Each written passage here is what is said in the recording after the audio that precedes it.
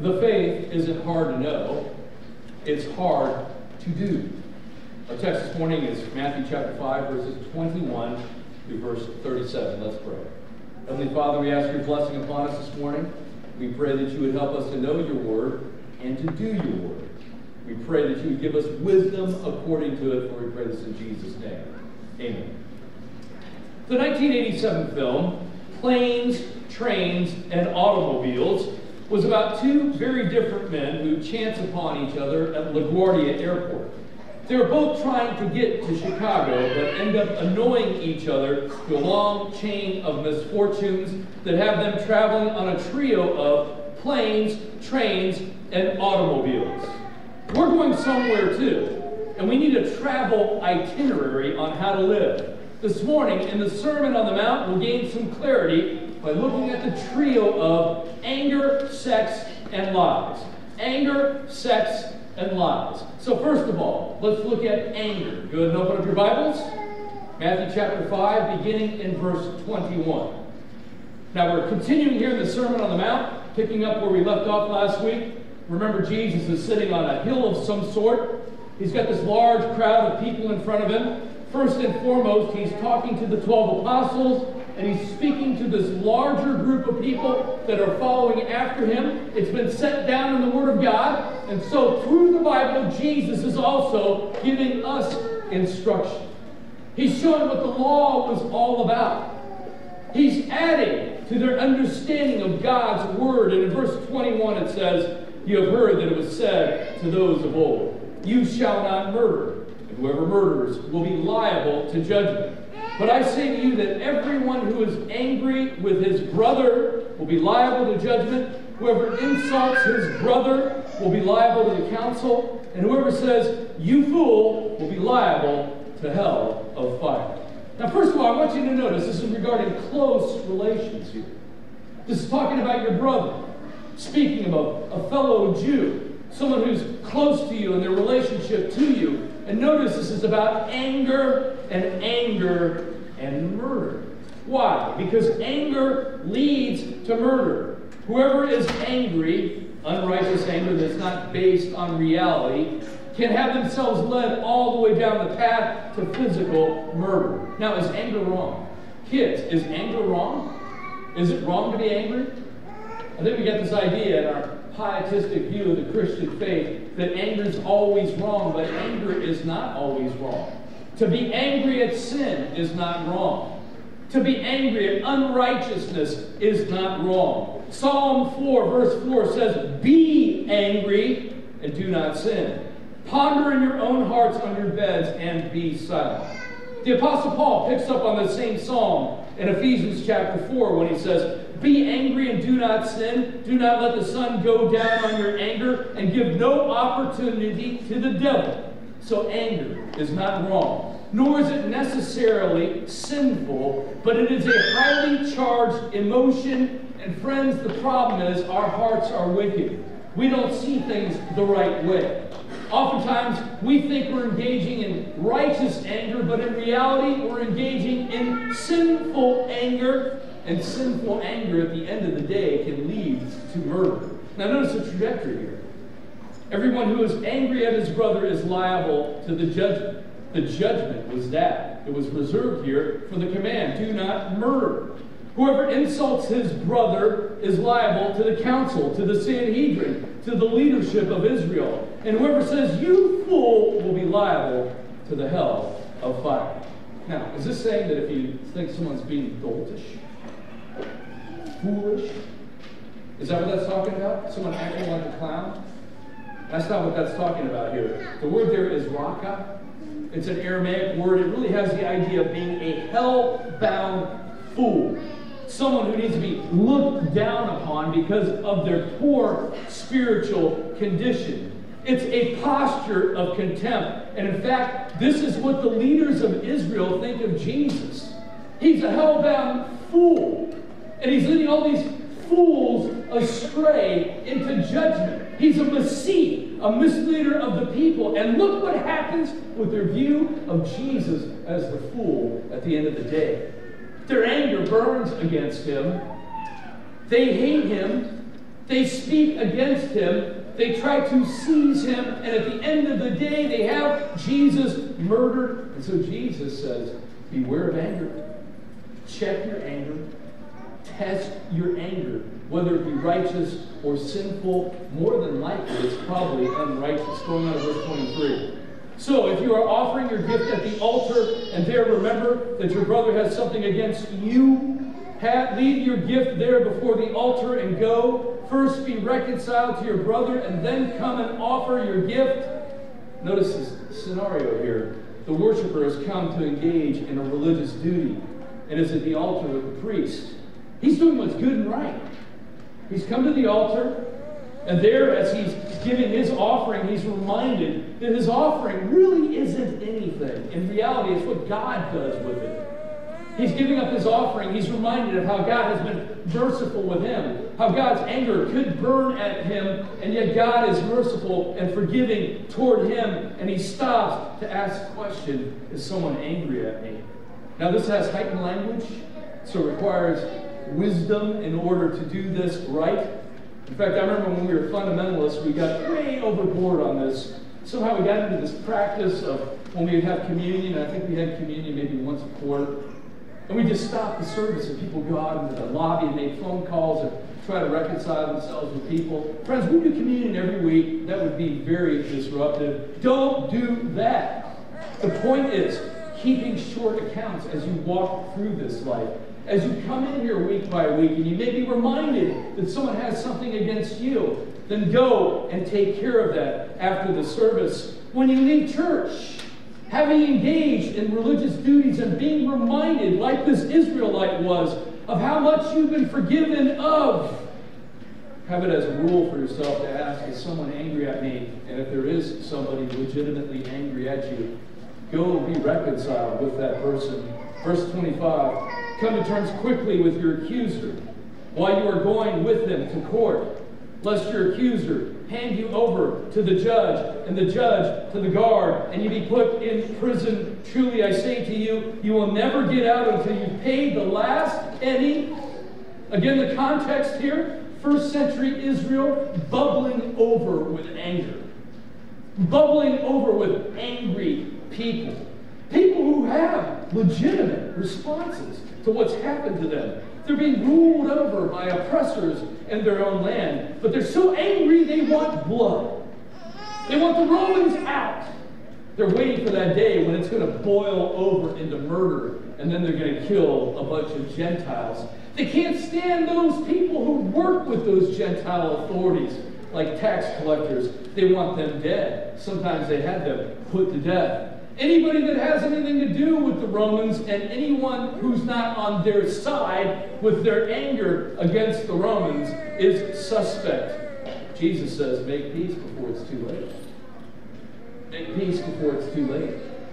Look at what the anger of Israel does in the wake of the coming of the Lord Jesus Christ. They put him to death. They won't believe in him. And then a whole bunch of Jews believe and come into the church at Pentecost. And then they become the objects of anger and murder themselves under people like Saul of Tarsus. And their anger builds and builds and builds, and they store weapons away, and they start a war with Rome. And God brings judgment upon their heads. God brings judgment in the court of righteousness on their heads. And Jerusalem's wiped off the face of the earth. And the temple is brought down to nothing. And friends, the larger meta-narrative is this. Humans are angry at God. Sometimes we're angry as Christians at God. God, why did you allow this thing to happen this way? Why am I being treated this way? Why do I have to go through this or that? As though we have a right to question God. As though God hasn't been merciful to us and not wiping out the human race after the fall, but allowing things to go along in time, giving us time to repent, bringing in multitudes into peace.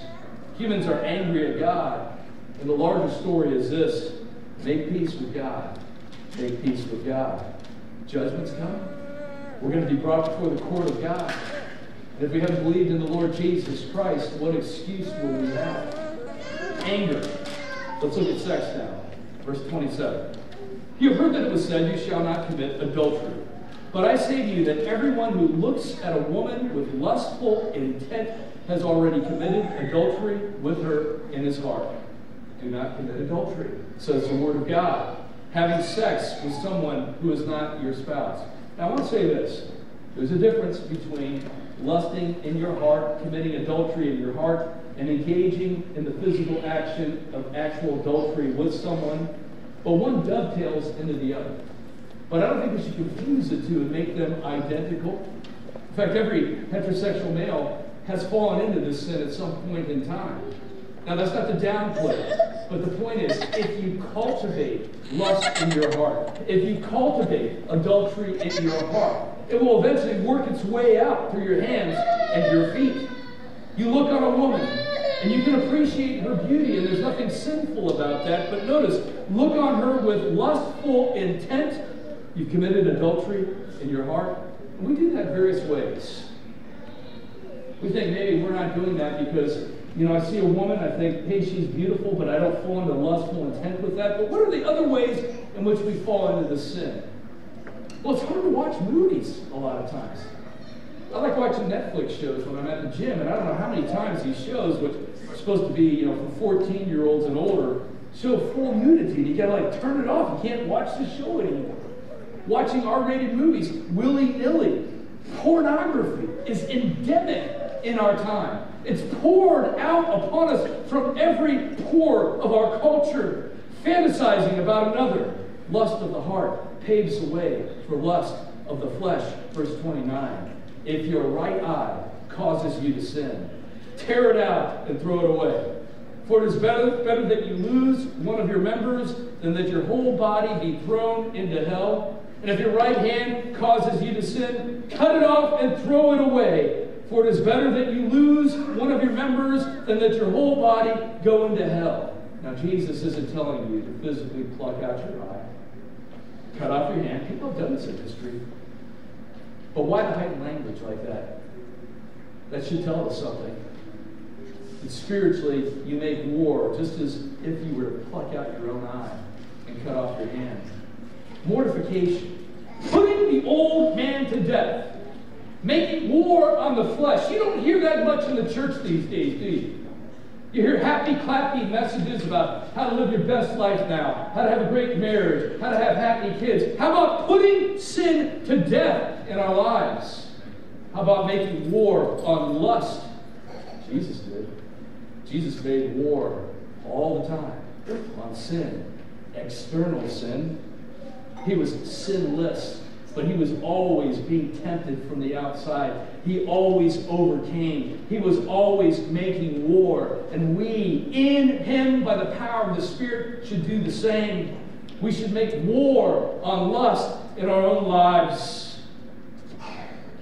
Now notice this specific radical attitude here in the Sermon on the Mount, revolving around sexual sin. Anger is dealt with by Jesus externally. Do you notice that? He says, go to the one who's angry at you and be reconciled to them. There's somebody out there. But sexual sin is radically internal. Your own hand, your own eye. Put on the full armor of God and make war with your own flesh. Verse 31. It was also said, whoever divorces his wife, let him give her a certificate of divorce.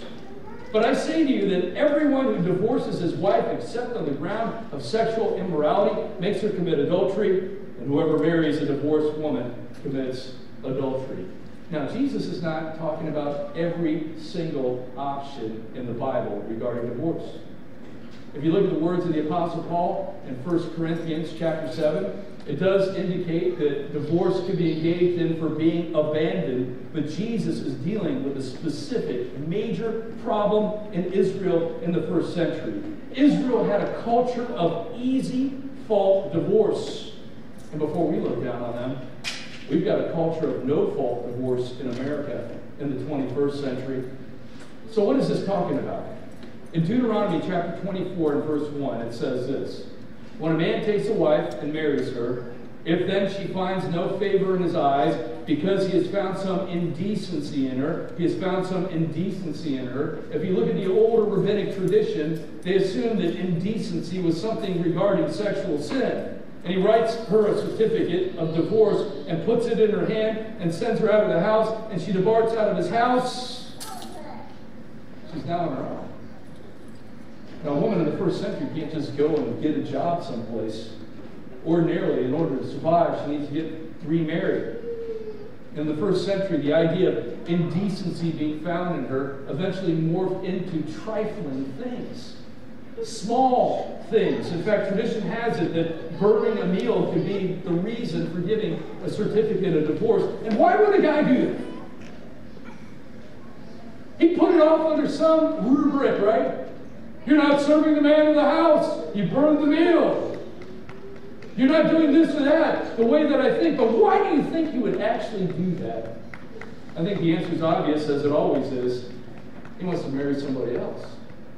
He's got lust in his heart. Jesus restores the grounds for this command, sexual immorality. A wife divorced under these insufficient grounds who remarries is forced into the unjust situation of being unrighteously remarried. She wasn't divorced properly. She's sent out. She has to get remarried in order to survive. She gets remarried, and now she's unrighteously remarried.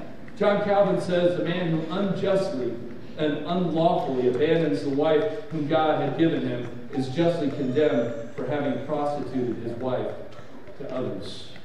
So we've seen sex. Now let's look at lies. Kids, lies. Going on to verse 33. Again, you've heard that it was said to those of old, you shall not swear falsely, but shall perform to the Lord what you have sworn. Now, vows are a good thing. In fact, if you look at the Bible, there's vows. There are good vows that are presented as a good thing. Our confession and our catechisms talk about good and proper vows. In fact, I think it's inescapable that you have to engage in vows of some sort at some point in your life. The patriarchs made vows. Nazarites make vows. Marriage has vows. Courts have vows. But vows should not be entered into lightly and should never be entered into falsely, for that is lying. Perform your vows and don't lie. Perform your vows, kids, and don't lie. Going on to verse 34. But I say to you, do not take an oath at all, either by heaven, for it is the throne of God, or by the earth, for it is his footstool, or by Jerusalem, for it is the city of the great king. And do not take an oath on your head, for you cannot make one hair white or black. If you can help it, don't vow. If you can't fulfill your vow, it will be interpreted as a lie. Now, proper vows are rare and solemn and call on God as a witness, but Israel created a whole system of Western vows. Now, primarily in America, our culture is derived from Central and Northern Europe, and more subtle, less emotional cultures, as it were.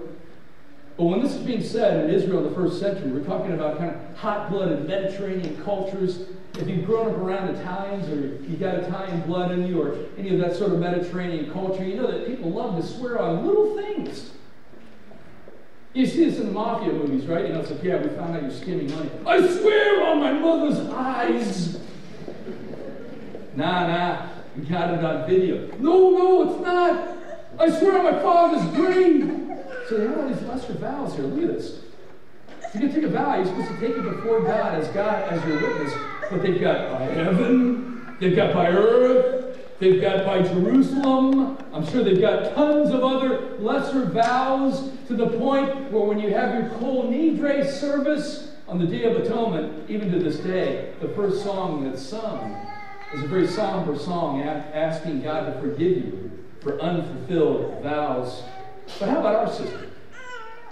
Even though we look at our system, being more Northern European and not having so many fleeting vows, but how about the system in which we live and we move and breathe? Billions of dollars in time wrapped up in insincere vows.